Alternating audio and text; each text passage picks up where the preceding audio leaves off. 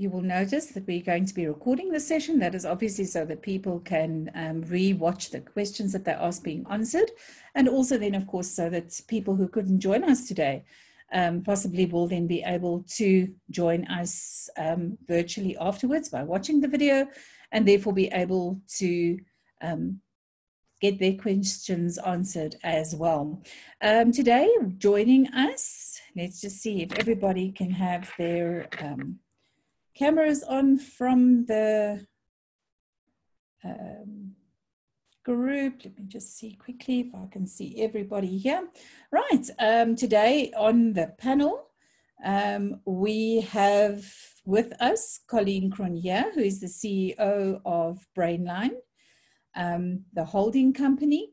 And then we also have with us Adele Drempf, who is the coordinator for the Cloud School for the senior school. That is from grade 8 upwards. And then we also have with us Gerda Remmet. Gerda is in the same role, but for the juniors. So everybody up to grade 7 and including then grade 7. At the bottom of your screen, you will see that there is an option for you in the Q&A to be able to then ask us questions. So I see the first question is already there. Thank you. We'll look at that in a second. So perhaps can I just get each of the panelists to just introduce themselves to you a little bit more, tell them what their role is, what their role is. You did see their email addresses just now. In other words, if you want to contact them then you know exactly why you are contacting that specific individual. And then at the same time, while you know why you're contacting them, you know that you're contacting the right person, because very often I think we get people who say, but I've sent 3 emails, but they have not necessarily been to the same or to the correct person, and it's taken sort of a whole channel of events to actually get the questions answered or the queries attended to. So the first thing then for myself, my name is Karen Reyneke, and I am then the Director of Assessment Aspects. Now, Assessment Aspects is the division of Brainline, the holding company, which is responsible for all the assessments. So Assessment Aspects then is the one that actually sees to it that your child has, or you yourself, if you have enrolled, that you have assessments. We see to it that your assessments are valid, that they're reliable, that they comply with everything that is expected from us, not only then by the Department of Basic Education, but also then specifically by our examining body, the IEB. So I see the questions are popping up. That's absolutely awesome. I'm going to hand over to Colleen. Colleen, if you would like to just start with an introduction then, and then we'll go on from there to Adele and Gerda, please. Good afternoon and welcome to everybody, and welcome to our high school, Adele, you, and welcome to our primary school, Gerda, you, and everybody else who is visiting us today. Today is the day to ask all of your questions. I can see them streaming in, Karen. We're going to have a wonderful time to answer all these questions, and I'm looking forward to it. I'm the CEO of Brainline. Brainline has been our collective pride and joy over the past number of years. All of our staff has been with us many, many years, decades, some of them, and we are a team who actually look forward to helping our clients, especially during this time where everything, I heard the term used, Karen, that they say crisis homeschooling. We are currently crisis homeschooling, and that's just not just about education. It's all about what do we do in our family? How do we fit school? We are forced to fit school within our lifestyles, and how do we do that? So yes, there's lots of anxiousness out there and lots of confusion out there. And this is what Ask Brainline is all about, trying to allay some of that confusion. So welcome to everybody, and we're going to have a lovely time together. Adele, Great, over to you. Adele? Hi, I'm Adele. I'm the coordinator for the high school, grade 8 to 12, and my job is to keep all the teachers friendly and happy with what they're doing, teaching online. So we are responsible for our online classes for the high school, grade 8 to 12, in all our subjects. We have classes on a weekly basis in a specific time slot, where you have contact with a specialized teacher, subject specialist that can help you cover some of the content.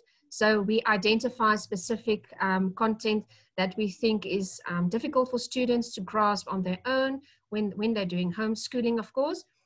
And also we focus on assessments to help them pass those as well. So by the end of the year that you have quality time with a qualified teacher virtually via a link that we share with you, and we help you to go through the content at a timely manner. Thanks, Gerda. Good day, I'm Gerda and I am responsible for grade 1 to 7. So anything you need with regards to academics or even technical stuff, I will help you in the right direction. But everything you need for grade 1 to 7, grade 8 to 7, I'm the go-to girl. And can I say that Gerda is really the go-to girl, and the kids absolutely love her, and they're small, so we can call them kids, because, you know, I think all of us have these adult faces when we speak to adults. And then when we speak to the kids that we really love, the students, whatever their ages are, then we just turn into those people that they really love to see. We become the real teachers. So today you're seeing us not in our teacher roles. You would love to see us all in our teacher roles, I think, with our hands flying and our arms going, and forgetting about our hair that gets flapped around somewhere in between as well, and glasses that get popped on our heads. So we trust that you're all going to enjoy that somewhere along the line in your interaction with us over the time to come. I think I'll start off with the first question, because it's something that leads on to very nicely into all the different areas. And that is, it says, how does the school go around an issue of individual attention? I think there it's a very important thing that I'm going to sort of ask Colleen to answer in terms of the Brainline mentor and her role and the caring that we give, and the same then with Gerda with the juniors, and then Adele and Gerda then to answer that with regard to how do we actually respond in and look after them as individuals in terms of our classes, or then in terms of our response to queries. So Colleen, perhaps you could start that one. Yes, Corin, I also see a few other questions that I'd like to, if you would allow me to address as I go through or everything. So stop me if I'm not answering the right questions, or steal them from me if you'd like to answer them. I just saw a question here that says, what is the difference between Brainline and Impact? Now, I think it's very difficult for one company to compare itself to another company, because we don't always know what the inner workings are of a particular company, but I'll try to point out a few of those. I think one of the main differences between Brainline and Impact is that we are registered with different examination boards. Brainline is registered with the Independent Examination Board, or the IEB as they are commonly known, and they are the exam boards with whom most of our independent schools are affiliated. And we are one of the very few distance education or homeschooling education, or whatever you would like to call us, service providers who are registered with the IB, and we are very proud to be registered with them. They are known for their exceptionally high standards, and that doesn't mean that there are actually somebody or an exam body who offers difficult exam papers. No, that's not it.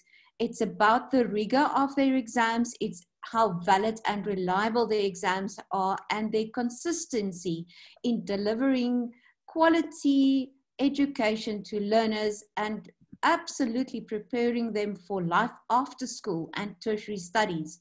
That is the prime objective of the IB, and that is something that we align ourselves with. Those are the values that we align ourselves with. Companies such as Impact are registered, as far as we can ascertain, with an exam board called Sakai, South African Comprehensive Assessment Institute. And Sakai, as far as we know, align themselves mostly with distance education candidates. I cannot say that I'm familiar with their values. I'm sure that those are all clearly indicated on their websites and in their conversation with their clients. That's the main difference between the two of us. I think in a nutshell, the delivery of our curriculum, the way that we offer service to distance education candidates and homeschooling if your child is under the age of 15, is probably product-wise how we, the biggest difference between the two of us. But it's very difficult for me to say anything else other than that. I don't think it would be ethical of me to say anything else other than that as well. But for the fact that what we do is our lifeline, it is what we love, it is what we live for every day. That's what gives us joy. And that's what we've been doing for more than 30 years. One cannot do something for more than 30 years and then say you don't like it. This is our life and this is what we treasure. Right, let's see what we can answer here as well. Liesel, there's one that you took on the issue of individual attention. I'm going to just add something there as well, especially at this point in time for our grade 12s. I think our grade 12s is out of the complete cohort of learners, it's probably the ones who are most anxious at this stage because they don't know. How are they going to, if they join us right now, how are they going to cope with everything? How are they going to divide the curriculum sensibly so that they can get a good chance of passing the final exams? And our responsibility, as we see it, is to manage that and help them through this transition. And that's where the individual attention and our mentor program is extremely important. You will also find that our mentor also looks at different issues, not only with regard to academics, but also about anxiety and depression in our learners. Because I'm so anxious about everything, it can cause all sorts of things and actually completely incapacitates me. And I'm not able to cope with the curriculum and I'm not able to cope with this extreme work schedule. And what can we do about that? And we have sessions with professional people that we speak to on a weekly basis. And that is a program that the mentor, Mrs. Liesel Brevet, actually helps us to run. And she's going to discuss with you a little bit later. And Karen, our Director of Assessment, would tell you exactly how do we individually look at the portfolio of our grade 12s? How do we ensure that the portfolio that they actually submit to the IB is actually complete and reflects the true academic progress of our learners? Anne says, please share your approach on class sizes. And I'm delighted to say that class sizes actually doesn't matter to us. We address all of the issues of all of our learners in our live webinars. We record all of those and then we put them onto the learner management system where our learners are able to access that. However, having said that, we are extremely disciplined within those live webinars because it's children will forever be children. And we apply a lot of discipline in there. We do not allow learners to do anything which will infringe on the value that our learners get from each and every class. So we are very careful about that. We've put all sorts of measures in place to ensure that everybody gets all the academic value that they possibly can out of each of our classes. But with regard to class size, there is no issue with us with class size.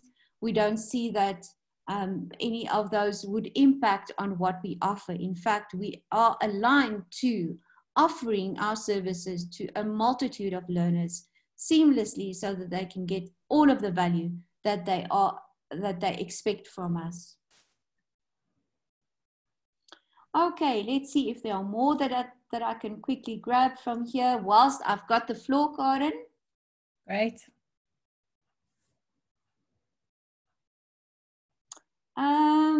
Right, Sharon says, are the online classes included into the annual package? Why is there additional fees for online on your website? Sharon, you will see on our website under our products, there are so many products that you can choose from. And the reason for that is that we know distance education families have different needs. And for that reason, we have created products that you can use the way that you would like to use them. Sorry, those are all my work colleagues replying and getting excited about all the products that I'm talking about. So what we do is we created products for you to use as you see fit. I think the most complete product that offers the most complete solution for you is probably our IEB aligned product or our CAPS aligned product. And Sharon, that means that all the online classes are included in there. All the assessment is included in there. the study content, the study material is included in there. So that is a full and complete package, and that's where you get the most support. Probably you've seen the online, or for those who would like to use a more eclectic kind of home education or distance education, where you choose your own syllabus. You hunt here, you hunt there until you find the stuff that you would like to use in your home to help the kids. And probably then is where you got to the online part where it's sold as a separate product. So that's if you feel that the content that you have, the study material that you have, you love that, but you'd like to supplement that with online videos, then that probably would suit you as well. In addition to that, we have what we call the express product. That's where you say, listen, we are a very seasoned home education company. Listen to me, company. Of course you're a company. Home education family. We know that we use the content that we want. We use YouTube, we use Khan Academy, we use all of these other resources. We're happy with that. But what we do need is assessment. And then the product that you are looking for is the express product. That's where we put all the assessment in one condensed little package for you. And you can purchase that and you can use that as you wish. In other words, I'm not with timelines does not hold me back. Schedules does not hold me back. I can use my end of term 1 test whenever I want. I can use my mid-year exam whenever I want. That does not preclude you from getting a final end of the year report, because in addition to that, you can just add the report to go. That means I can use Express throughout the year. I can assess my child on my own. I can mark everything on my own. Everybody's happy. But if I would like a report at the end of the year, I would enroll for my report to go. So Sharon, I hope I've shown you that there are so many products that you can use and that you can apply and use in your family to fit your own lifestyle. Do not be constricted into, I've got to only choose this product or that product. Take the liberty of browsing our website and to look at especially the option that says, would this suit me? And look under, would this suit me, if those pointers fits within your family, and then choose the product with which you are mostly aligned. Sharon also says, do we supply lesson plans to follow, or can we follow our child's weekly progress on these? Sharon, you're absolutely right. We do supply you with a work schedule, but that's a broad outline. In other words, we tell you, this is if we would give you a blueprint of the academics throughout the year. This is what it looks like. In term 1, you need to do this. In term 2, you need to do this, etc., etc., etc. Does that mean I am bound by it? No, Sharon, you're not. You are bound by the best interest of your own child. In other words, you would look at the needs of your own child and then adapt that curriculum or that schedule to fit within your own family. That's the most important part. Now, again, let's talk about products. How does this fit into the product? If you don't want timelines, if you don't want constraints on when you do what, you don't want constraints on when would you like to write an exam, do not choose the IB aligned one, but choose something like the Express, because then there are no due dates. So again, going back to our products, carefully choose the ones that will fit within your lifestyle. Okay, Karen, I think I'm almost done with mine. I'm sure somebody else has got something to contribute. I think I'm going to run through the questions from the top to the bottom, and then we can jump between the panelists to answer the questions. Then we know that we've covered them all. And I think you spoke about the individual attention. Colleen has addressed that. And then also in terms of, she's spoken to you about Liesel. Liesel has got individual Skypes today, or not Skype sessions, Zoom sessions. So there's a perfect example of what we do to support the individual. Liesel, as Colleen said, is the Brainline mentor. So she is a teacher. She's an experienced teacher. She's a remedial teacher with a lot of subject knowledge and experience as well. And in her role as a mentor, she is there to support both the students and the parents. So if I, as a student, feel totally overwhelmed, but what is overwhelming me is something that I just don't at this stage feel I can chat to my mom about. And most of the students who do that are ones who don't want their parents to worry about them. Then there is a confidentiality agreement, which is signed between Liesel and the parents to say that you allow her to communicate with your children, and then obviously for that confidentiality to be held But there is always a proviso in anything like this, in any teacher-student situation. And that is where there is something which is serious and which is life-threatening, obviously would be shared via the correct channels. So Liesl is there to support the student who one day just wakes up and feels, you know what, it's exams. Mom's asking me how far my studies are. Dad's saying, what are your marks looking like? It's bitterly cold and I hate the winter and it's rainy and this is just too much. I need an ear and this ear's got to be outside this house today. And that's the time that they can schedule a session with Liesl to have a discussion with her like she's having right at this moment. And that's why she hasn't joined us on the panel today. So that individual attention is there. Then also in terms of the academic part, obviously in the class situation, as Colleen has explained, and as Adele will talk to you more about the classes and how they function, in the class situation, the student can ask questions. So they have a chat similar to what you have now, and because we're using the same platform that we would be using, and the students can therefore ask questions. So they can type their questions out, they can type them privately so that only the teacher sees them. They can email the teacher for support, etc. I think one thing that is very important in terms of this environment is to remember that we are not, and there are different definitions for each of these. And looking at the social media, there are so many new entities popping up and calling themselves either cloud schools or home schools or distance schools, or I'm getting confused at how many there are at the moment.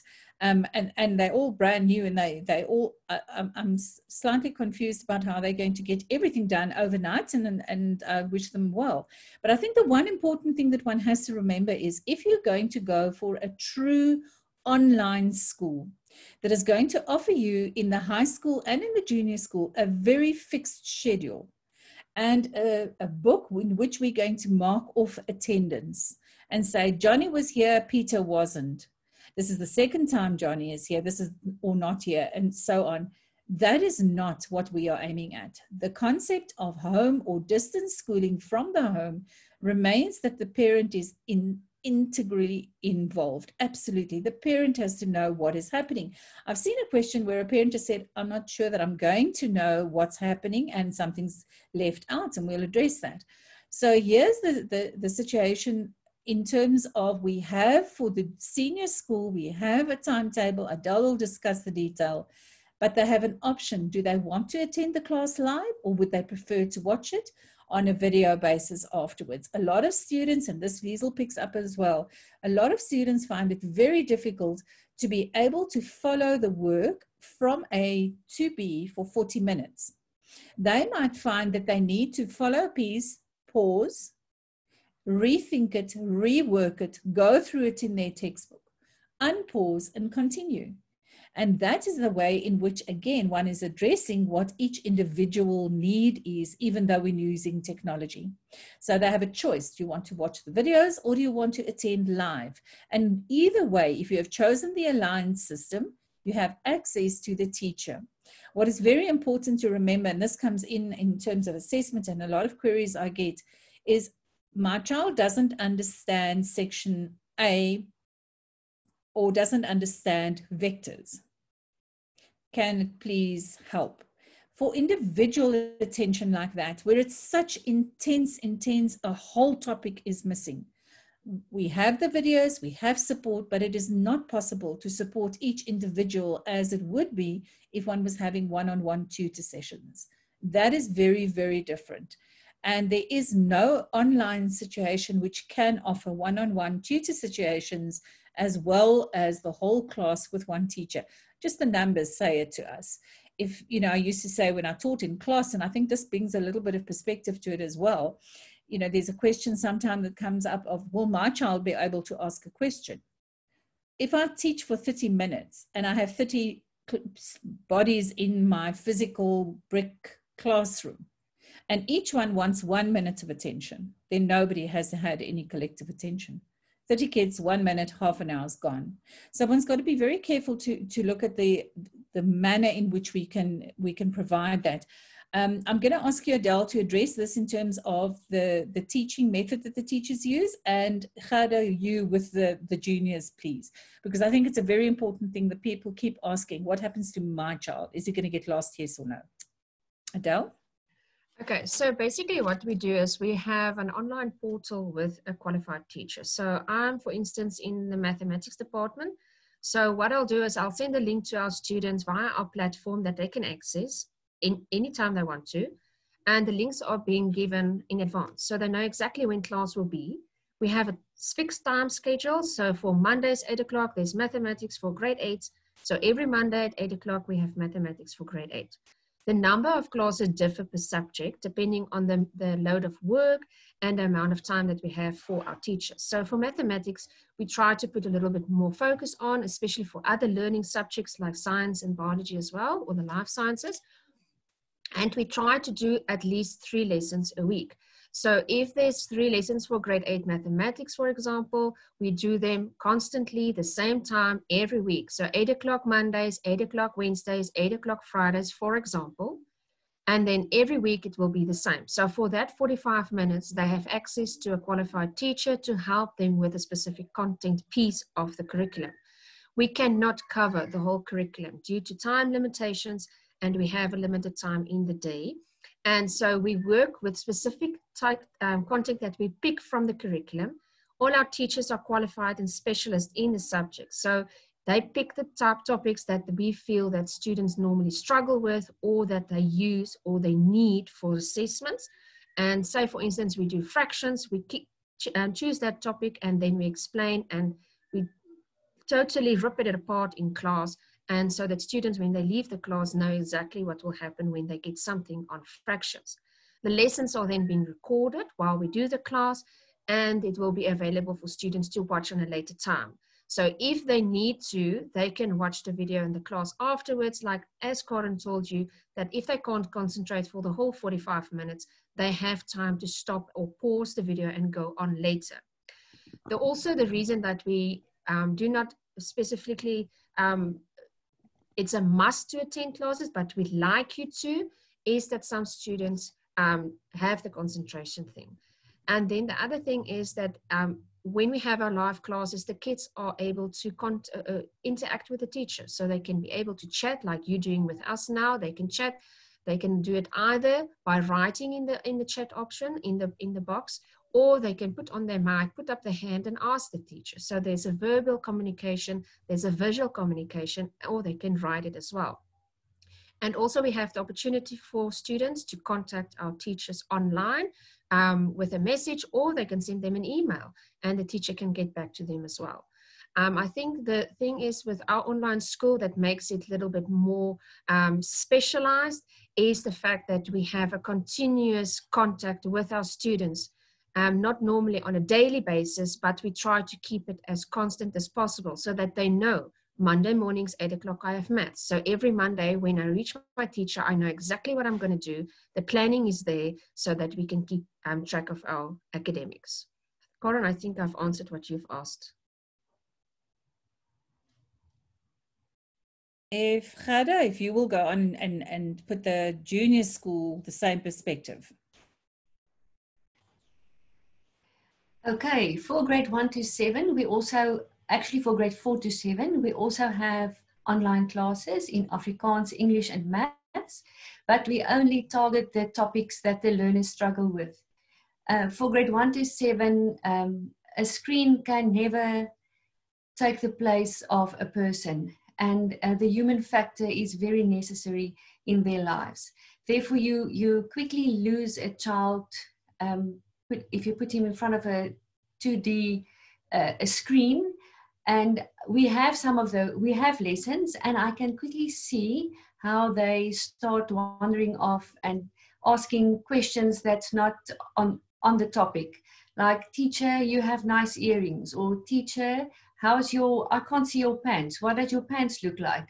So things that actually doesn't have anything to do with the lesson. So the human factor is very important for grade 1 to 7. Therefore, we have limited online classes in Afrikaans, English and maths on the specific topics, but we have a lot of pre-recorded maths classes.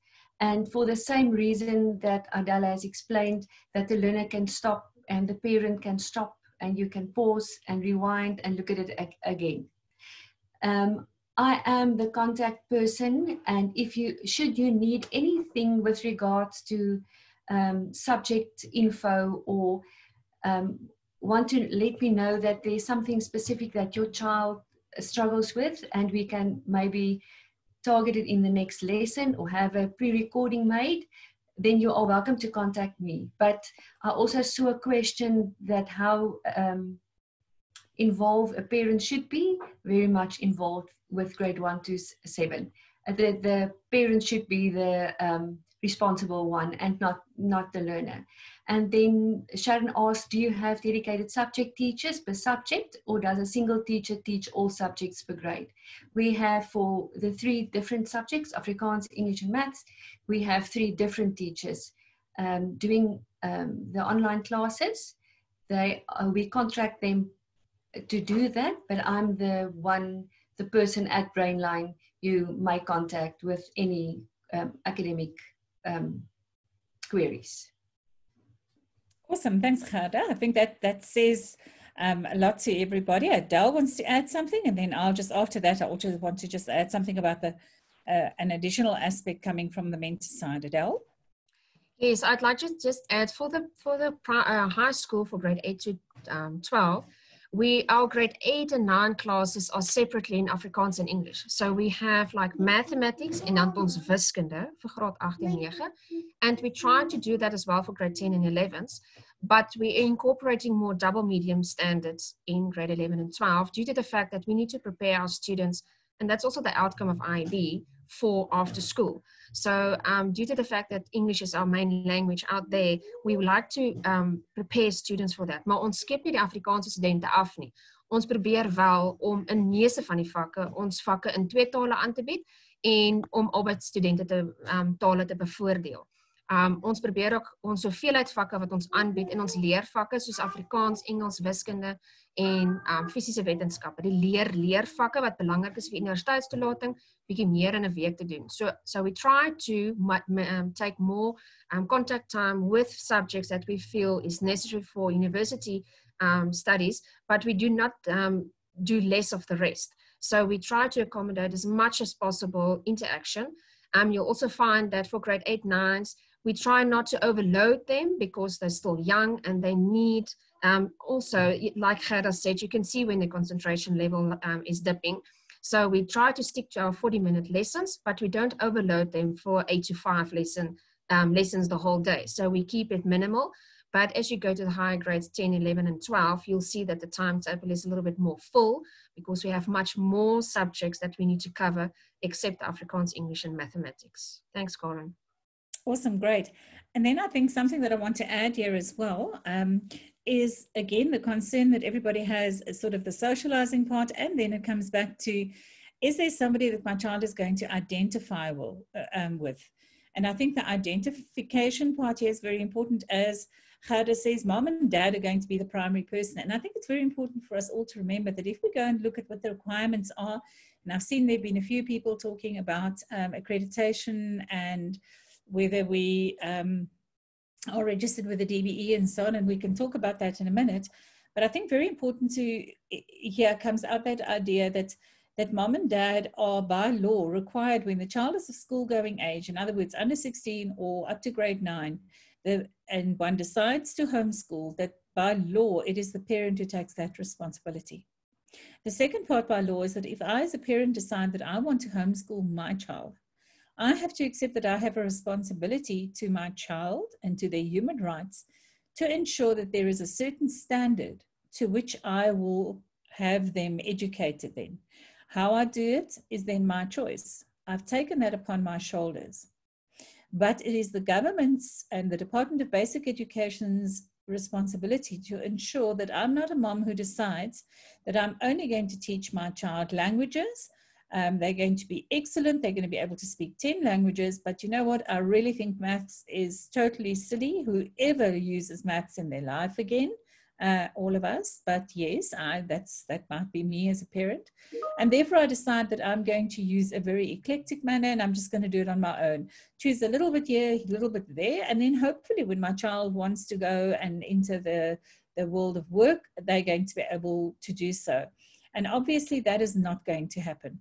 And that is where the government then says that even if my child is then being homeschooled by me, and I have a choice of what I would like to do and how I would like to address this, it's very important that I have to be able to prove that I have not actually, what's the right word to say, that I have not gone against my child's human rights. Dis belangrik dat ek my kind se menseregte nie geskend het deur hom te homeschool nie. Ek moet seker maak dat wat ook al ek doen, voldoen aan die minimum van wat hy in 'n skool sou gekry het.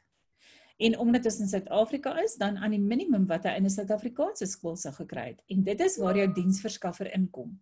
Wat baie belangrik is vir die diensverskaffer dan, is that as the service provider, or as a parent, you have to choose a service provider who can provide you with valid and reliable assessment. Should COVID, for example, pass and parents decide they want to move their children back into a school, or for whatever other reason they want to do so, they need to be able to move their child back to school, and the school must accept the child on the level that they are because they can cope. And not just because I as parents say, but I think I did an awesome job as a mom. So there it is important to look at the assessment components that go along with it. And that is where you as parent are so involved, and Brainline becomes your service provider. So in the junior area, we are not the child's predominant content provider. We are your assessment provider, and we guide you with the content because we know what the requirements are. And that is where Ghada and her team in the juniors will be so very intensely involved with that. What is also important then is that, and I do understand that some of the kids actually want to get to know some of their friends. They want to know, have I got a friend? Is there somebody else doing this? And that is where we bring in extra sessions, which then are scheduled very regularly by Liesel with the students in their different age groups. For the small juniors, she does it in English and Afrikaans separately, and they have fun times. They have some fun sessions. They, for example, start every week with a session with Teacher Liesel, and they love calling her Teacher Liesel because they have that sort of week. Other kids talk and they say, but ek het 'n juffrou, wat het jy? Jy het 'n mamma. En mamas is altyd slim totdat daar 'n juffrou is. Jogg, ons het dit almal al beleef. Een of ander tyd het my kinders vir my gesê, maar my juffrou sê. And we've all had that, but my teacher says.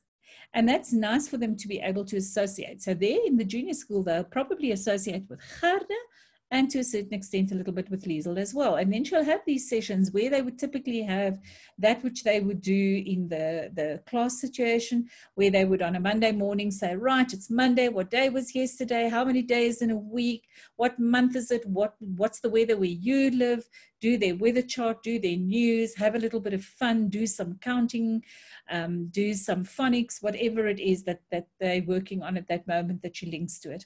So yes, there again, there's that individuality which we do pay attention to. And if you want to join that, we always advertise it very clearly on our system once you are a client. But obviously you can contact Liesel. She's always easy to contact because it's mentor, in Afrikaans ook mentor, mentor, at brainline.com. So I think that one is quite important. I'm going to run through the others from the top again. I think Colleen has already clarified the 80 Rand cloud classes. So the cloud class fee, if you choose the full IAB aligned product, is always included. There's no extra hidden costs there whatsoever. So I think that one is covered. That would only be if I decided that I just wanted the classes as an add-on to the Brainline Express. The accessing about the videos, I think, Adele, we can just now, I'll give you an opportunity and you can perhaps just show on Brain Online where everything is, because I think that's very important for everybody to access. So Ghada can perhaps show you on the juniors, because I know some of the junior people sometimes ask, where do I get my assessments and how do I know where my timetable is, specifically with the juniors. Ghada can perhaps do that. And Adele, if you would like to show them then in the subjects, what the subjects look like on Brain Online, just as a quick way to find everything. I think then that one will then be handled as well. The next one was, would we be able to share the child's login details with an independent tutor so that they can assist with online learning? Or is there an alternative way for parents or tutors to prepare and assist? This is sort of a bit of a legal one. We give you, it's like me having a banking pin, and I have got this pin with all this access to my child and to my child's details, and I give it to somebody else. One's got to be very, very careful with that. It's a decision which you as a parent would have to make. Our standard agreement does refer to it, but that is a choice which you as a parent would make. There are some parents who choose to do that. However, would be very careful with having the emails which come off our system being sent to the tutors. We very often find that we would, or not very often, but we have found, let's rather word it that way, ons het al gekry, dat daar mense sal wees waar daar 'n tutor betrokke was en die ma gooi haar hande op en sê, hoe op aarde kan my kind 'n 0 gekry het? My kind het dan al sy of haar take gedoen. Sy het vir my gesê, en dan kom hulle agter, niemand het ooit eers ingelaag en gekyk daarna nie. So that really is very important, not to lose that control. If you want to share the control, I think that's one thing. Colleen, would you like to add anything on to the sharing of the passwords?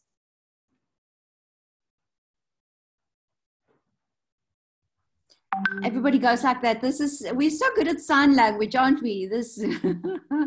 Okay, cool. Yes, it is important that parents realize that they are the licensed end users of the study material as far as the publishers goes, and the publishers are really nervous about copyright and copywriting issues.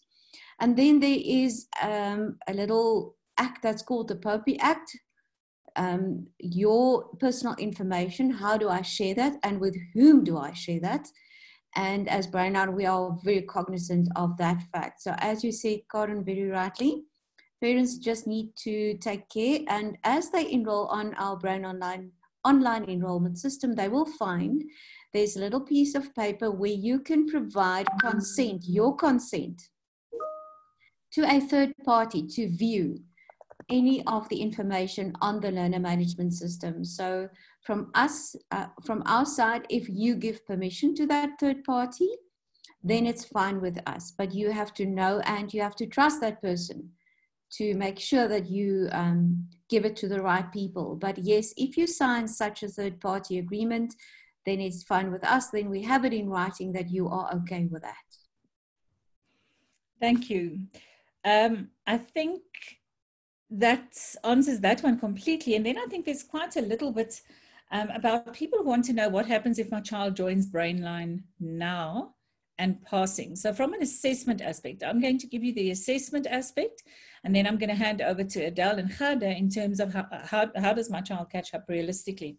In terms of assessment, it's very important that we as Brainline share with you that we see ourselves as not only very reliant, or not very reliant, very proud of our reputation and the fact that our assessment is very highly regarded. We have teachers who are desperate to actually teach and work for us, coming from very, very esteemed schools. And that tells me that they are very much impressed with what we are doing in terms of our teaching and also our assessment, and to be associated with us. What, however, is very important is that we do not want to ever take a child who has moved from one school to another, especially at the moment. We do understand that a lot of the people who are looking at alternatives at the moment are looking to these alternatives due to COVID-19. It's a reality. As Colleen often says, we're also tired of the word. We just wish there was a different word. Can I give us a new synonym that doesn't just make us feel, ugh? Because I think that's sort of started to happen. It's becoming old, and it's going to be a part of our lives for a long time. So we do understand that it's put a tremendous amount of stress on families, financially, emotionally, people, where somebody in the family hasn't been able to see somebody else for a long time, visit them, or then where somebody has been ill and people have passed away. And we know that that has been happening within our Brainline family as well. So we do understand that, and from the assessment aspect side, therefore, anybody who joins at this stage for the whole of cycle 2 will be excluded. In other words, exclusion means you do not get a 0. It means you do not have to do the assessments now. You get excluded automatically from all of them. Here and there is a student who's come from a school who feels, but I think I'm on par. I think I want to actually write these exams. I want to benchmark myself. I want to see how I'm coping. And in doing so, they are absolutely welcome to do so. And should their marks be good enough and they want them to carry through, wonderful, because then they are contributing to their year mark, which is commonly known as the SBA. We do need an SBA, and at the moment, I'm not talking about grade 12. I'm talking up to grade 12. So we will exclude them and give them a chance to catch up. To us, it's really important that this child catches up on everything that they have not got to our level. We do know that the CAPS curriculum, which is the basis on which even the IEB has based the curriculum, which has been adapted by the IEB, to be closer to something like the type of assessment, definitely the assessment, but even the content to be closer to that of, for example, Cambridge. So it will happen that students will move from one school to another and say, wow, this is different. In languages, it's going to happen because they're going to be books where my assessment team will be assessing Romeo and Juliet, but your child in their school did Anthony and Cleopatra. It would obviously happen. And there is no way we can expect them to sit down, join us, and 2 weeks later write an exam on Anthony and Cleopatra. So what we will be doing is we will be assessing these students and looking at what we need to complete a full SBA, a year mark, to ensure that they have that background knowledge which they need. Also, that during exams, one must look at very carefully, and all assessment always. Assessment is not just a set of marks to say you passed. It is a benchmark to measure yourself and to improve upon. So if a student wants to use them as a benchmark, welcome to do so, but we will not fail anybody at this stage because they join us at all. It will also mean, obviously, that in grade 12, there will be some catching up to do and quite soon to do it. In terms of the other grades, it would mean that they would typically grade 8 to 11 have until around about November when the year-end exams will start to be able to catch up on what Brainline has done until now. And then obviously in cycle 3 to complete and work with us at our speed and tempo om saam met ons in cyklus 3 wat dan vir julle 'n kwartaal miskien sou wees, te werk om seker te maak dat hulle daardie assesserings wel kan doen. En dan die res van die tyd te gebruik tot die eindeksamen om seker te maak dat hulle die werk kan dek. Now it's also very nice because in the structure that our teachers give you with Adele, there is a work schedule, and on the work schedule it tells you, and it's not possible to say day by day what to do. This year has been an absolute perfect example. There is no point in saying you have to cover on day 1 of week 1 this work and day 2 of week 2, because you didn't have a day 1 of week 1 at the beginning of the year. So it will show you what work will be covered, for example, in cycle 3, what work will be covered in the exams at the end of the year. Everybody always wants a demarcation, 'n afbakening. Almal vra altyd daarvoor. 'n Afbakening is eintlik van die begin van die jaar op by Brainline beskikbaar, want dit sê vir jou presies watter hoofstukke gedek word. En dit is ook belangrik om te weet dat die IEB se assessering baie geïntegreerd is. The IEB has very integrated assessment. So instead of saying there will be 5 marks on this and 2 marks on that, we can't really do that because the questions are very often intertwined. Because of that, we will tell you which chapters and which sections in those chapters will be covered, and if there's something that can be left out completely. So yes, your child absolutely has a chance of passing this year, and not only of passing, your child has a chance of doing very well. It's important to remember that in the grades 8 and 9, the year-end exam counts approximately 60% and the year mark 40. So can you see why I'm not putting an emphasis on a June exam? In fact, we're not even going to call them June exams ever again. We're going to call them a cycle 2 test series, because that is all they are. They're tests. They're not more important than the cycle 1 test. They're not more important than the cycle 3 test. And for the grade 12 specifically, cycle 3, the prelim is the most important. So everybody, there have been a number of these questions. Yes, most definitely. They can complete their year. They can even excel during the year. And here comes the best part. And that is where Adele's teachers have all been recording their lessons. So they're not left to themselves. They've got the work schedule to see exactly what was covered in cycle 1. They've got the assessments from my company. They can see the assessments. They can see the marking guidelines, the memos, en hulle kan hulle self assesseer. So soos hulle hierdie werk wil gaan, het hulle die werk om na te kyk, die toetse, die take, en hulle kan sien, hey, so ek hierdie kon gedoen het, en dit is vir hulle 'n riglyn, want die standaard wat ons handhaaf, the standard that we maintain in cycle 1 is the standard that we maintain at the end of the year. It doesn't suddenly become more difficult. It's just a larger volume of work, but they can be working on that gradually the whole time in between as well. There has been a question, I didn't see it here today, but it's come up a lot. Why does Brainline have June exams? Break away from the idea of exams and see them as tests in small bite sizes. It's very important, especially for grade 12, to understand that what has happened with the COVID plan that has been released is that the number of assessments have been decreased by approximately 1 in every subject. And then it means that the prelim exam counts more. Some of the prelim exams in some of the schools are going to count 50% of the year mark. We don't want to do that to our children because that is incredible stress. So we are working at the whole pace. We've been available the whole time, but we take into consideration if they are new. Adele, anything that you would like to add there in terms of them passing? And then I think Gerda as well, because this is a concern for parents. I think it's the biggest concern.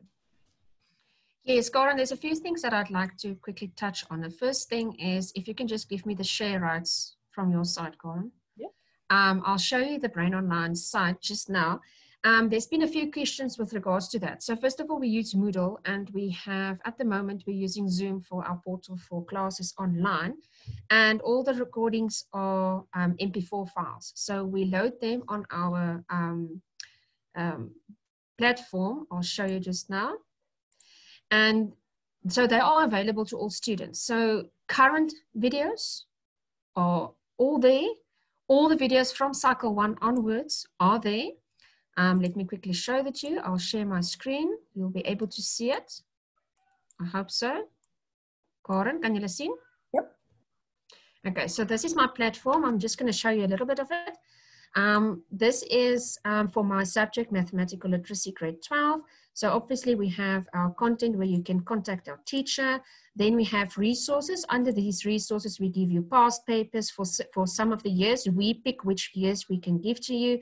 We give you IEB exams for the grade 12 especially with memorandums. Then I like in my subject, and remember this is subject specific. So some teachers give more, some teachers will give a little bit less, but more of us, we will share what we want you to have a look at, where we think it's important. Videos that I personally made in specific topics that I share with my students for further reference. Then I give them formula sheets or sketches. I have external videos that I can share to them. Then under classes, we have our timetables. I share my notes before the time with students so that they can print it out and use it during class time with me. And also because I like my students to come to class prepared. So when I'm doing a class, let's say on Pythagoras, I will give them the notes 24 hours in advance so that they can print them out. And I'd like them to go through 1 or 2 of the questions. So I'll guide them through in the notes which ones they must do so that they come to class a little bit prepared. And that's why we always tell you that homeschooling is not just receiving, it's also giving from your side. So you have to put in time on your own and try to work through the work as well, because together we will make the difference. And then I'm giving you worksheets, and as you can see, here's all my links for my different classes. So I'm loading on the classes, and these are only for cycle 2 now. I'm loading the links in advance so students have access to them on the specific time, obviously. And then in my folder, I've loaded all my videos. So cycle 1, cycle 2, all my recordings that for lessons that have been done. So these are MP4s that you can download easily and watch them online if you like, so that you can do them on the time that you want to. So you can revisit all the videos as you go through the work. And then what Okoran also said about the assessments, remember what we are assessing. Formal assessment means that we're doing tests and exams and tasks throughout the year, depending on the subject. And those assessments only count a small part towards your promotional mark at the end of the year. And those tasks are not just a mere number that Karen is referring to. It's for you a guideline of how you go through your work. Are you on pace? Is there something that's a hiccup? Is there a hole that you need to cover? And in that way, you can easily get support from your teacher. So if you write your task and you see that you tremendously well in this, you know that you're okay and you can just revise for a further assessment. So that's why we try to exempt from cycle 2 if possible, because that level of stress to cover all the work, you are in a school where some of the work has not been covered yet, or we didn't cover something that you've done. To just get rid of all those problems for you, we're exempting you, because that small amount of exam that you should be writing is not going to make you pass or not pass. We'll rather prepare you for the final exams when you get there. Karen, is there something else? Right, I think that's absolutely perfect. I think perhaps what some of the people thought of with the recordings is in the past, like last year and before, there used to be after every test, we used to have a video. We've replaced those with the live classes. So there's so much more now than there used to be. And obviously they will cover then the content and the catches in the question papers as well. So maybe I can just pick up on that as well. So additionally to our normal live classes that we do, our assessment company is setting our assessments, and then we as teachers get feedback from that. So we take the test and then we discuss it in class with students, and then we record that. So we're actually like a walking live memo, if you can put it in straight terms. Not just merely giving you a memo on paper. So we discuss the memo and we get feedback from children or the students towards what they struggle with, so that we can pick up on that in the next class. So when we schedule our classes, we have certain topics that we pick out from the syllabus that we want to do from the curriculum. But for me, for instance, in my class, I like to keep one lesson open now and then for pickup when I get feedback from students when they struggle with something, so that I have like an open class where I can discuss certain topics. Okay, thanks, Gordon. Thank you. Gerda. Okay, our subject pages for the primary school basically look the same. And on the question, will the learner be able to catch up? Yes, I think in the primary school, a lot easier maybe. So what we do is when learners who have been enrolling during May and now, we exempt them from the cycle 2 exam, and they can take the time and get used to the system. You have access to all the papers and the memos later on, so they can do the paper as a revision, and you can self-assess and see what they need to do as a revision before starting with cycle 3. And then you can jump in cycle 3 and start joining us with submitting tasks and tests in cycle 3. And the learners won't be penalized at all for not writing the cycle 2 assessment. We must stop focusing on assessment and seeing it as measuring what they are able to do, and rather see what they need some more attention in. So yeah, no, it's very possible to catch up, and we have a lot of clients enrolling now, and some of them are attempting the June exam, and it's going quite well. And then I saw a question about learning barriers in in the primary school. Yes, if you have a report from a psychologist or any neurologist or a therapist with recommendations, that is Liesel's, she attend to learning disabilities and learners with special needs. So yes, we do accommodation according to the recommendation of the professional from which we get the report. Awesome, thanks Gerda. What I can also mention is that the IB actually, it's very important for these specific accommodations, vir die accommoderings wat ons het, met ander woorde vir 'n kind met leerprobleme, of dit welke probleem ook al is wat dit veroorsaak. Dit kan angs wees, dit kan spesifiek iets wees met syfers, dit kan iets met lees wees, kan dysleksie wees, daar's soveel verskillende dinge. So all these different accommodations, Liesel goes through the process. There are specific documents which need to be completed. Each of the examining bodies, like the IB or the Department of Education, decides which documents they need for their panels of specialists to make the final decisions. So we guide you even with invigilation, etc., what needs to happen with that type of student who then has these special accommodations. So absolutely, as Gerda said, if you have any queries there, specifically email mentor at Liesel. Okay, that's clever. mentor@brainline.com, and Liesel will assist you with those. It's also very important that now for this year, where we have grade 12s that might be coming to us from Department of Basic Education schools, met ander woorde iemand wat van 'n staatsskool afkom, 'n state school, nie 'n privaat skool nie. As so iemand na ons toe oorkom op hierdie stadium, is dit belangrik om te weet dat daai akkommoderings sal deurgedra word. So iemand wat graad 12 akkommodering gehad het by die Departement van Onderwys in 'n staatsskool, hoef nie nou skielik aansoek te doen by die DBE nie. Ag, by die IB nie. Ons sal daai selfde, julle gaan die inligting vir Liesel gee, you'll give her the info and it'll carry through. But additionally, on top of that, realizing that there are students and that COVID has created a lot of different situations and students moving around from one department to another, from one examining body to another.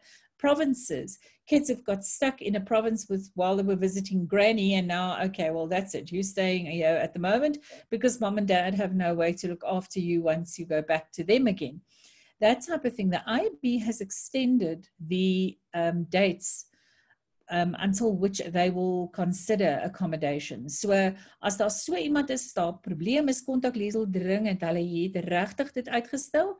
Hulle het vir ons ekstra tyd gegee om hierdie tipe goed te kan aanspreek, want hulle is bewus daarvan, dat daar studente is wat oorbeweeg van die een skoolsisteem na die ander toe, en weer eens, dit is te ondersteunend. Dit is nie net om dit moeiliker te maak, dit is juist om dit makliker te maak. So daai dink ek is ook nogal 'n belangrike ding. Ek sien daar is heel wat mense wat vra, there are a number of people who have asked about the costs, etc., etc. Rosa Marie Cornier, she is also a panelist. She has already posted for you, and I'm just going to post it again now, that the minute you want to know about exact costs, please look at our public website, brainline.com, because there are so many different options to look at. It'll give you a nice idea of what you want, especially with what we've done now. And then on top of that, you can then email Rosie at rcornier@brainline.com. I've just sent it through.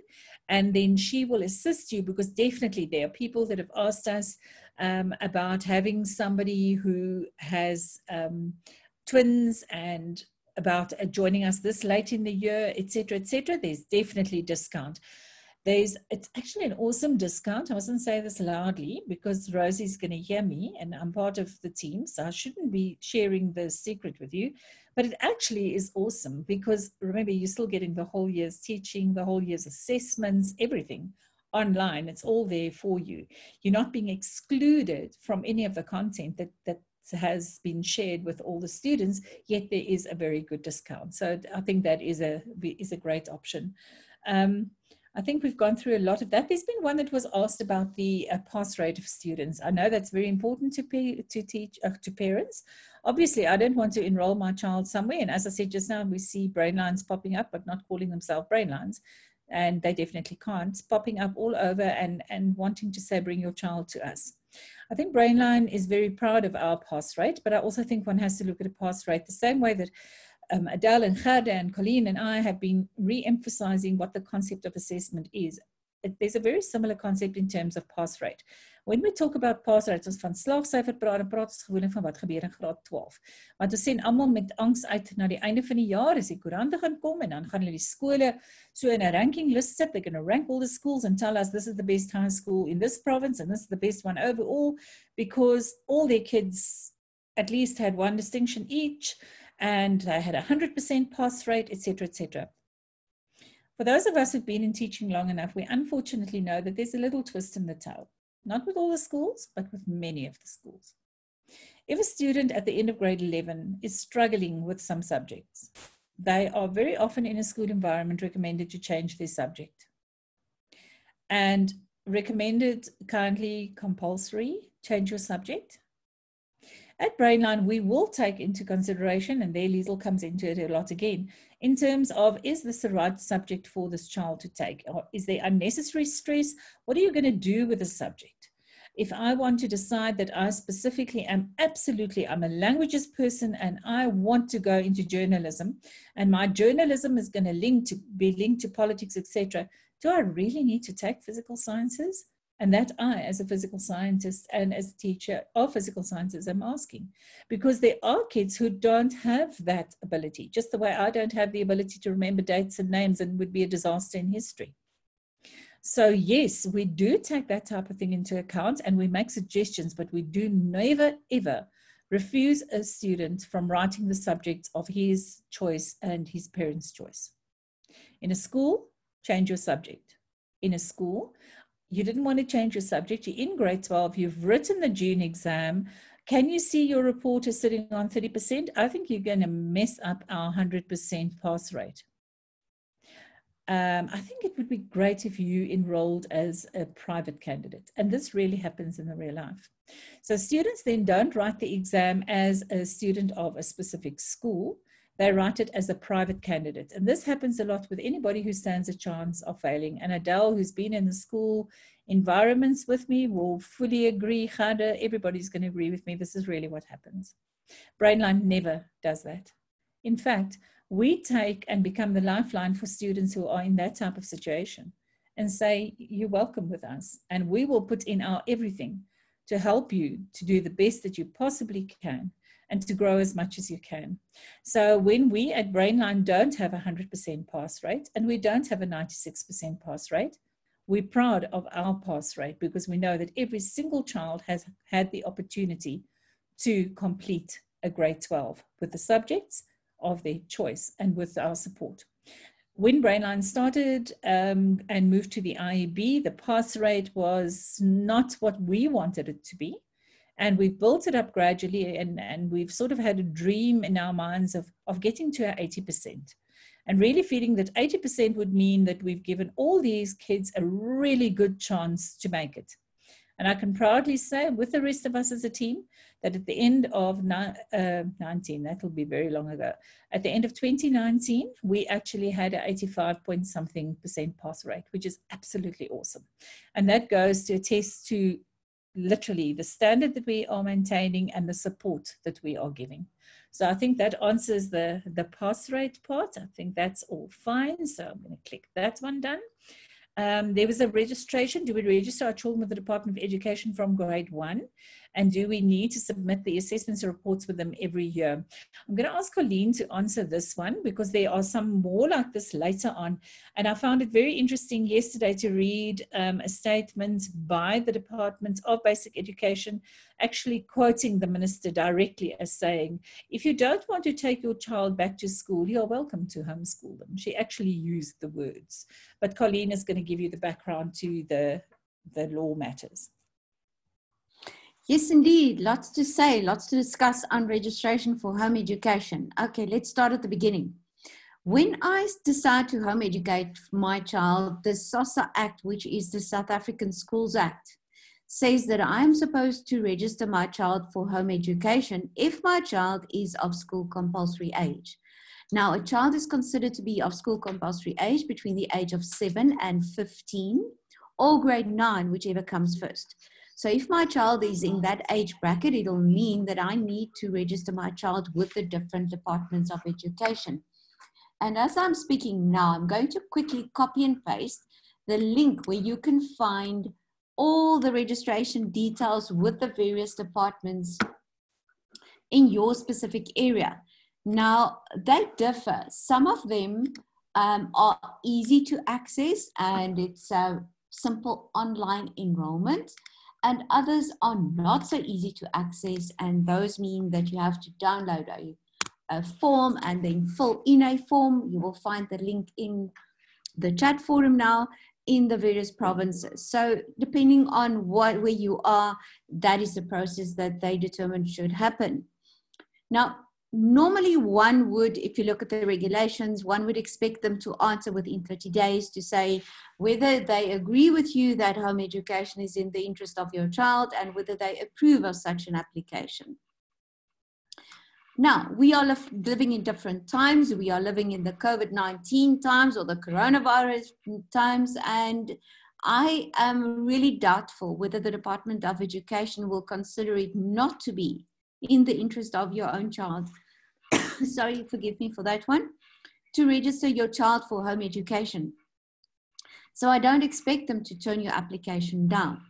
That's point one. Point two, if your child is over the age of 15, you need not register with the Department of Education for home education. Then your child falls within the FET phase or the further education and training phase, and then you can simply select the curriculum that you would like to use and continue on, and hopefully to end up with a school leaving certificate, and in our case that would be the National Senior Certificate. Now I still see a few questions here which relates absolutely to that. We cannot assist with that registration. We would have liked to, but unfortunately we cannot. However, if you list that you are using Brainline, don't only use the Brainline word, also say that you are using the CAPS curriculum, because that's what they want to hear. They want to see that you are actually aligning the education of your child with the South African-based curriculum. So that is the one thing that they would like to hear. With regard to assessment, what kind of assessment would you be doing? You'll be doing CAPS-based assessment. So you will be answering all the right questions with the right answers. And we are happy to be here to ensure that all of our parents and learners are compliant with the CAPS curriculum and can actually, in the end of grade 12, get your National Senior Certificate. Okay, do we have to register our children for the Department of Education? I think I've answered that one. I think I have captured all of the registration issues. However, there are a few issues, Karen, if you will allow me, that I'm quickly going to address here. There's one from Sean. As we live in a different time zone, although based in South Africa from 2022. Any considerations that we have to make, assessments and tests, etc. Sean, our learners are global citizens. We are happy to be part of those learners' lives. And yes, we are aware of the fact that they are all over the globe. So what we do is we are aware of it if you indicate to us that you live abroad. And then we make accommodation for that. In other words, if you fall in a time zone that will be a little bit later or a little bit sooner, then we do accommodate you and we see to it that you are able to also submit your assessment on time. It doesn't matter where you are on the globe. So yes, Karen and our assessment company really looks well after that. Sharon asks, how do we know our child is progressing as required? Sharon, there's lots of things that you can use to determine whether your child is progressing. And I think as an old homeschool mom, I can tell you, you've got a gut feel. My child is doing well or my child is not doing well. That's the first thing. The second thing is, how does my child do in the assessment that is provided by Brainline? How does my child do when they do the activities in the textbook? Are they doing it very easily? Are they having difficulties? Are they zipping through it like a hot knife through butter? Or how are they faring with the assessment? That gives you a good indication of if your child is progressing well. James asks, how do we stop on the one side and slot in on your side? He's in a Model C government school. James, I think, especially in the lower grades, you will find that transition from us to school and from school to back to us, or whatever the case may be, should be a smooth transition. The only thing is that you need to relax about thinking, but now my child is behind. We always encourage you to start, if you enroll now, at the beginning of the third term, like Karen said, right at the beginning of this discussion. You're not going to start on week 1, day 1 of the curriculum, and then tell your child we've got to catch up with all of this before we start where we are supposed to be. We always recommend that you start at the beginning of term 3, as we are now in this particular academic calendar, and then revise back where you feel the need arises. That is the best way to approach that. We would not like to cause despondency in our learners. That's not the idea behind it at all. Sean asks, could you provide a sample of a grade 6 online class, please? Gerda, do you have one readily available? Yes, I do. Oh, that's wonderful, wonderful. And then we can actually just address Sean's question on a sample of a grade 6 online class. And while you're doing that, Lovett is also asking, are we able to view a recording of any online recorded lesson? Absolutely. Great, Lovett. Answer that question. Just a grade, please, Colleen, for Lovett. Is that also in the junior school? Lovett, if you can just maybe reply on that one. And while you're doing that, the examples of grade R classes.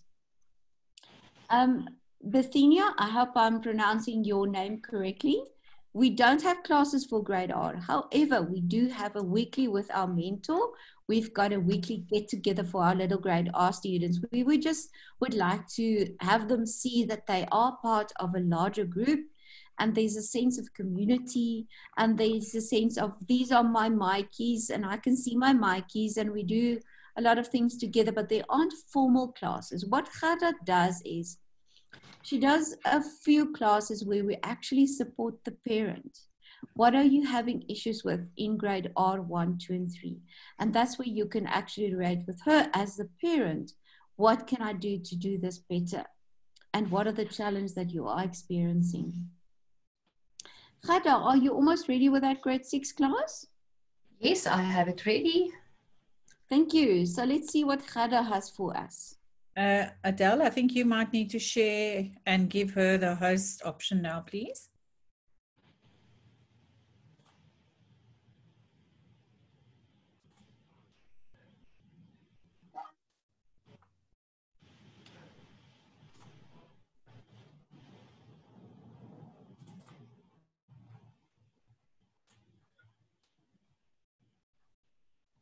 Great.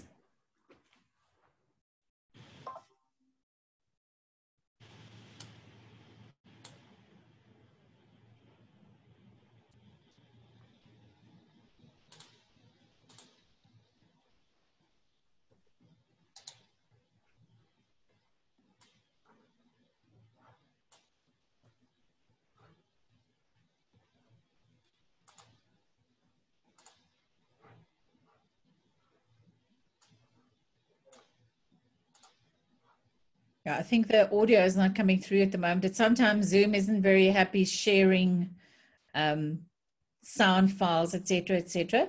Perhaps we could ask that those who want something like this, Colleen, that we just get them to send us their email addresses, or perhaps just to email Gerda directly, and she can perhaps assist them then with a separate view session. Karen, anders kan ek dit vir een van julle. Dit lyk my of daar 'n setting dalk fout is by my skielik. Kan ek dit vir een van julle stuur? Yes, what we can do, Karen, is I have yesterday's grade 4 video readily available. Right. If you would like me to quickly show people what that looks like, it's a good example of a grade 4 maths lesson. I think my audio was, as luck would have it, it worked yesterday.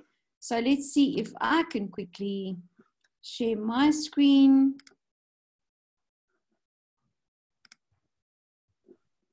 There we go. Begin met afronde. Ek het hier vir jou 'n berg geteken sodat jy maklik kan onthou. Aan die linkerkant van die berg is dit 0, 1, 2, 3 en 4. En aan die regterkant van die berg is dit 5, 6, 7, 8 en 9. Dit help ons net om te sien hoe werk afronde. Ek gaan nou mooi vir jou verduidelik. So ons eerste vraag sê rond elke getal af tot die naaste 10. Nou sê ek altyd, kyk wat is gevra. Daar's gevra tot die naaste 10. So kom ons vat 387. Ek gaan dit sommer hier onder vir jou groot skryf. 387. Wat is gevra die naaste 10? Kyk dan na die een daarna. So kom ons kyk wat beteken dit vir die bergie.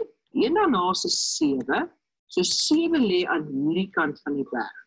Wat beteken, my 10 waartussen ek kyk is 80 en die volgende 10, 90. So hierdie kant sal 80 wees, daai kant sal 90 wees.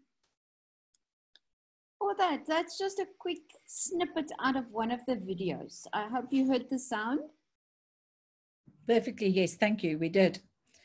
Adele, would you like to share something about typically a high school class, perhaps one of the maths lit classes? Ja, ek gaan nou probeer, gee my net 'n oomblik. Gaan so lank aan. Okay, we'll go on with that in between. I think there was some more that possibly I can give on to Colleen, but while we're doing that, anonymous attendee asked, and then I did ask about the grades, and the grades came out there as a high school and a junior school. So with the books that we need to purchase, if we're in the IB program, do we need to purchase teacher's guides? Are there secondhand handbooks available for languages and maths? The first thing to remember is that the maths program that we run in the high school is absolutely Brainline's own maths, which has been developed. So we give you, if you come to us and you do our IB aligned, you're going to do our math system, you're going to get those teacher's guides. In general, the question about teacher's guides as a teacher is something that the word says what it is. It's not an answer book. It's a teacher's guide. So if I want to know how to teach a certain topic or to get examples of how to explain something, then a teacher's guide sometimes is quite handy. But very often they are very disappointing because parents buy them and they think they're just going to have the answers that they're going to give to their children, and the child's going to sit and have an answer book. And that very seldom is the case. It's very frustrating. I wonder how many teachers' guides that I've even broken the spine of by opening them for them, just scrolling through them with a little flick of my fingers. So my general answer would be that if you do it through Brainline and you decide to use our online reader, we do supply them with them. However, very important to remember at this time of the year is that we're all counting our cents. Moving your child is already going to mean that there will be additional costs. And Snaplify is absolutely awesome. They have collaborated with a lot of the publishers. There are some that have not gone with it, but Snaplify has allowed us all to, every single parent, anybody in South Africa, parents, students, teachers, anybody can actually register a free account with them. And once you've registered the free account and you've logged onto Snaplify, you go onto the area which says free educational books. And you can get all of those books, including most of those teachers' guides as well, for totally free. So before you buy an additional textbook, please just look at that at this stage.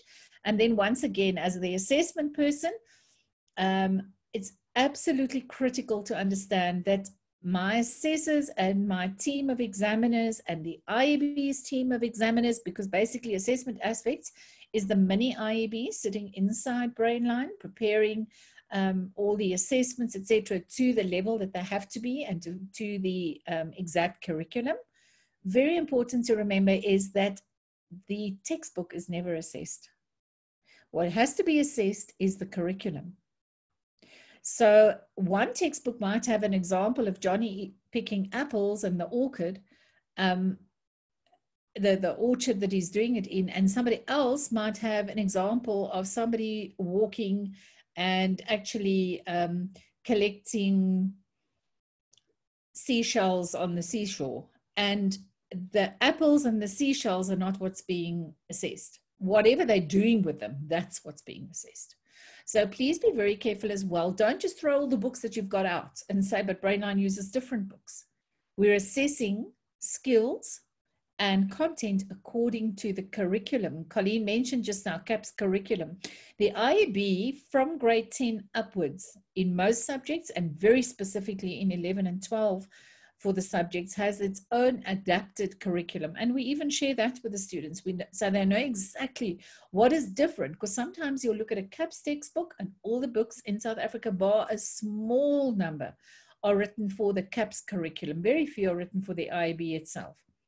So any notes that are missing, any little bits that they need that are not in the textbooks in the high school, they will get from the teachers on the online portal that Adele has already shown you. Please don't throw books away. Please don't go and buy excess. Look at those. And if you need further guidance, ask the specific subject teacher. Where there will be a difference and where there will be costs will be in terms of the languages and in terms of then having the readers. The readers is a problem, and then having secondhand books at the moment, this time of the year, I don't think there are any left in South Africa. I think everybody has grabbed everyone they possibly can. Use Facebook and so on as that type of platform to ask amongst people, But also at this stage, postage, getting things with couriers takes far too long. Rather consider getting something from any of the online platforms so that they can use it as an e-reader as well. Adele, I think you're ready. Okay, ja, gaan probeer share. Okay, kan julle sien? Okay, let's try. Kom die klank deur? Yep. Nee, ek hoor jou, maar ek hoor nie die les nie. Okay, hou gaan.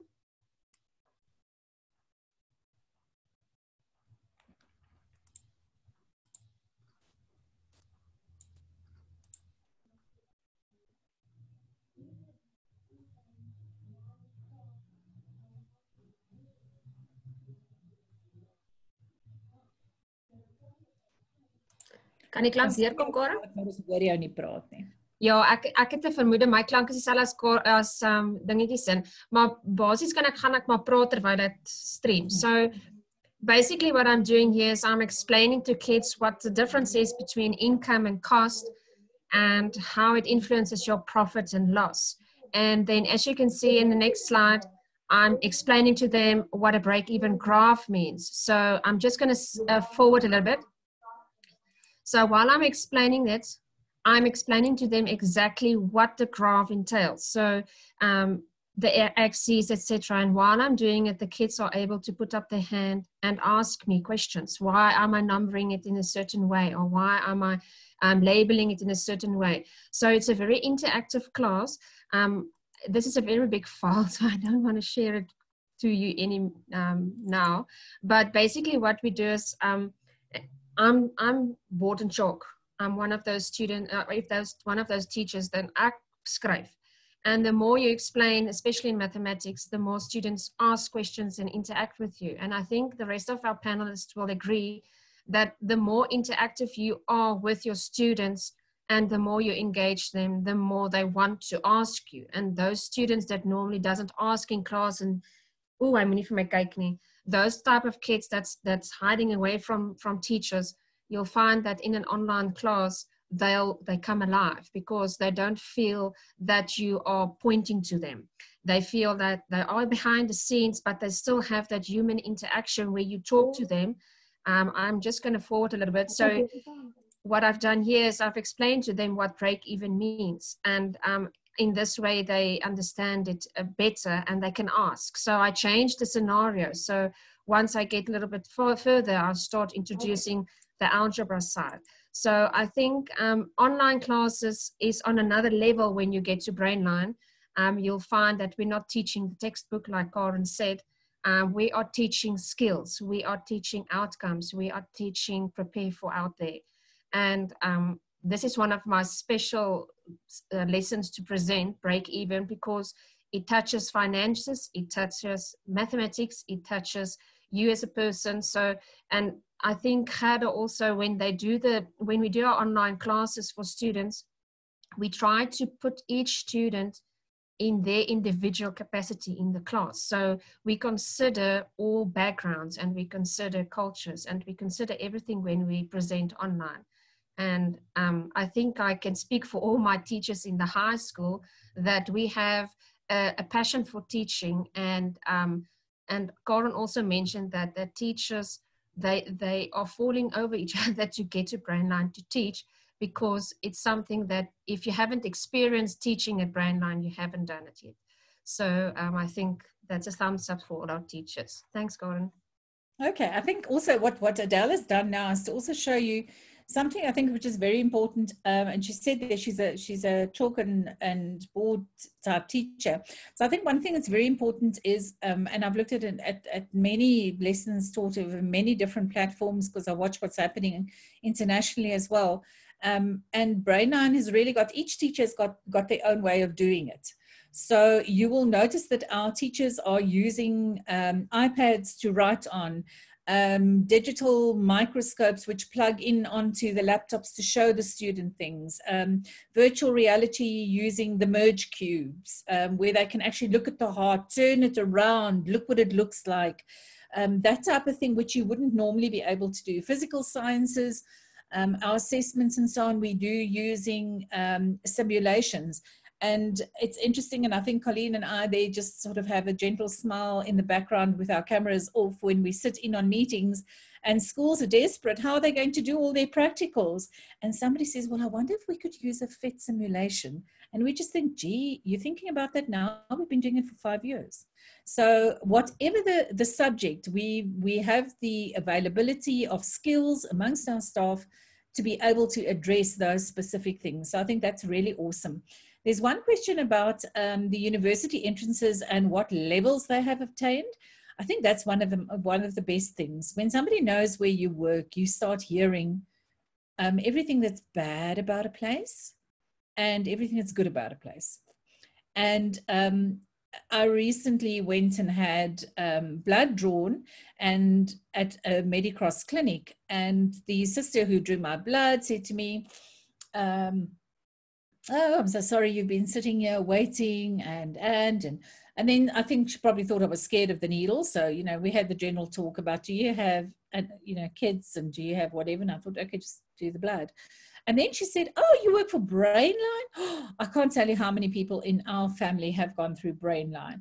My sister's brother, and that sort of spread out, and it was awesome because they were from chartered accountants through to somebody who's lecturing at university through to, and that just from the most unlikely source of information. So all of us that work at Brainline, we're very proud of our students that excel.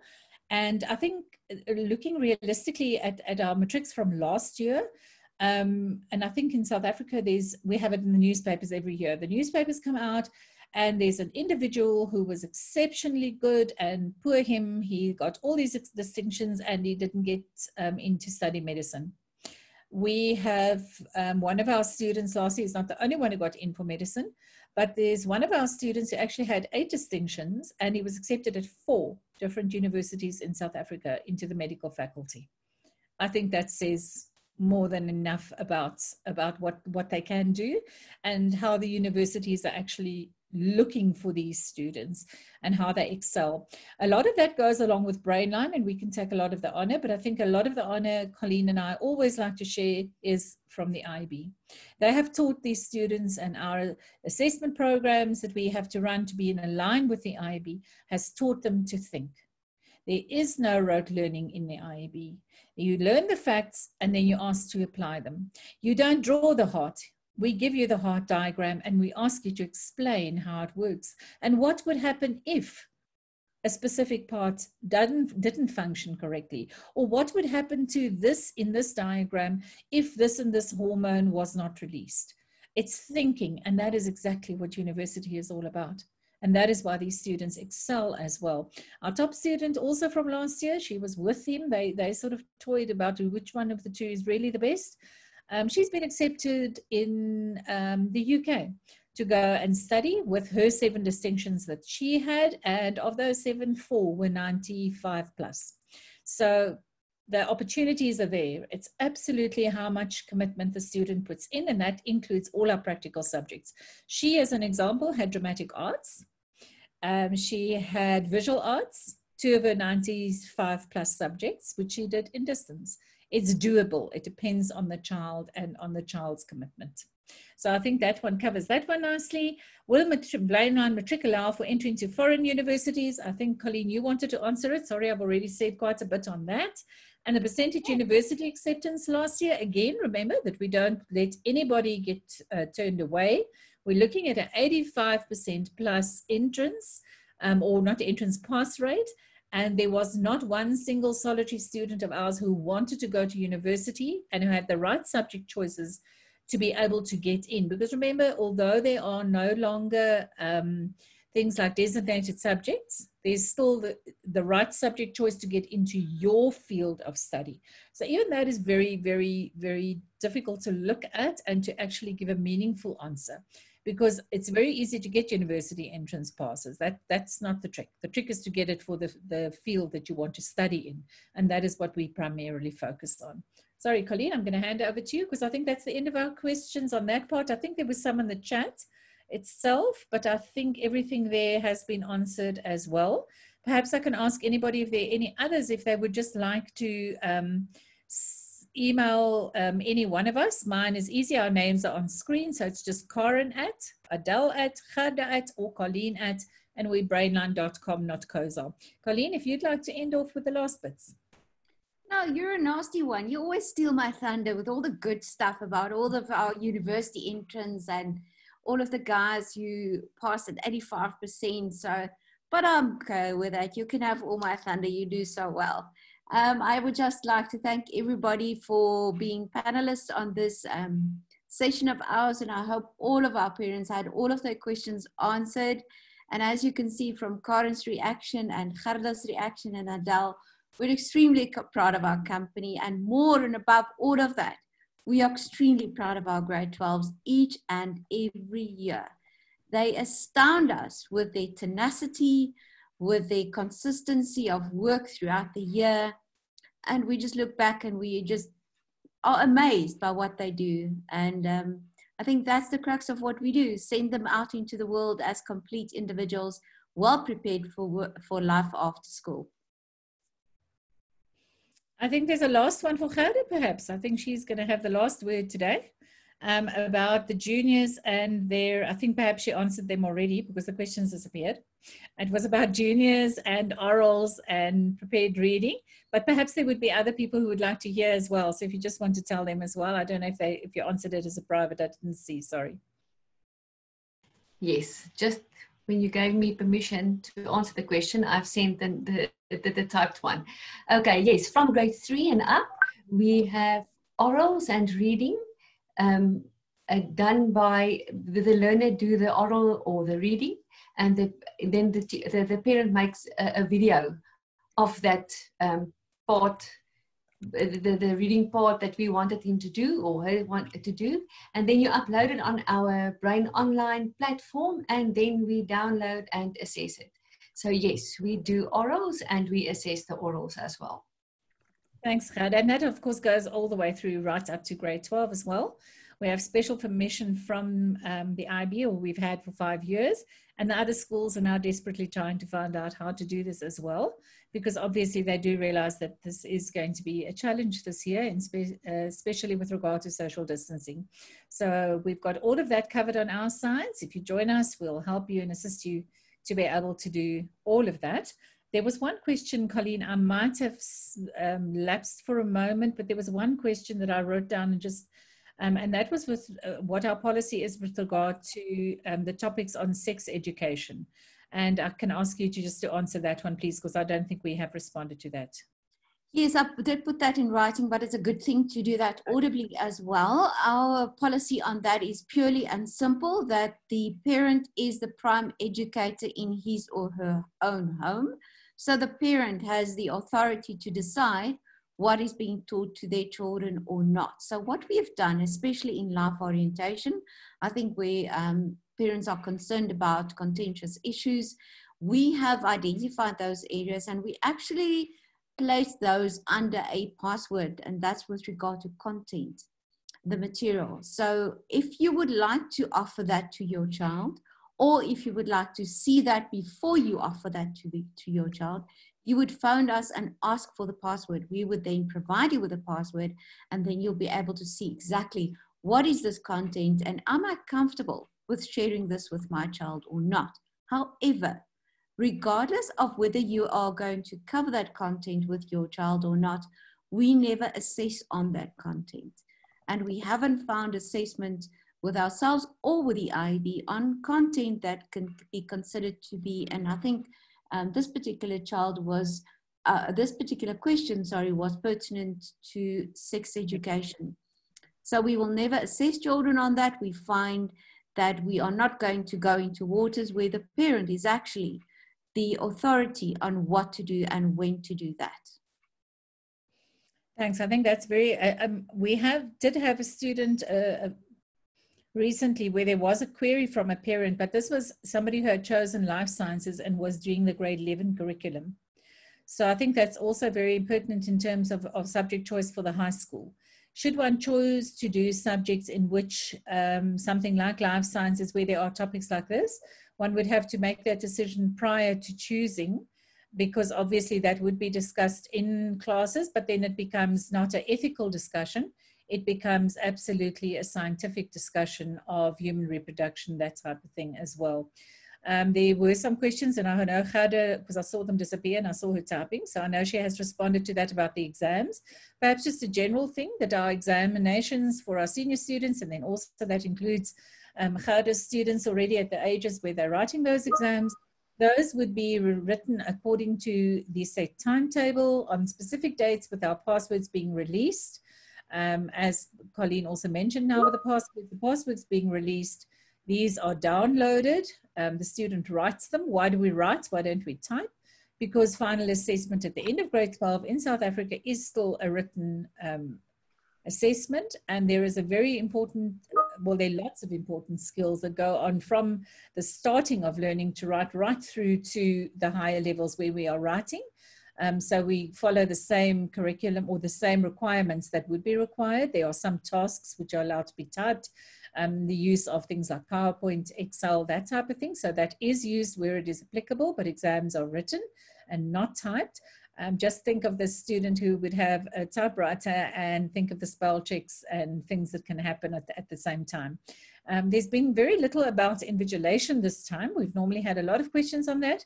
Perhaps that's something that could come up in future. So let's just mention that our examinations always have to be invigilated by an independent invigilator, which is then registered a person, not family, registered on our Brainline portal, going through the basic training of what the requirements are. If there are barriers to learning, we do additional training of what is required.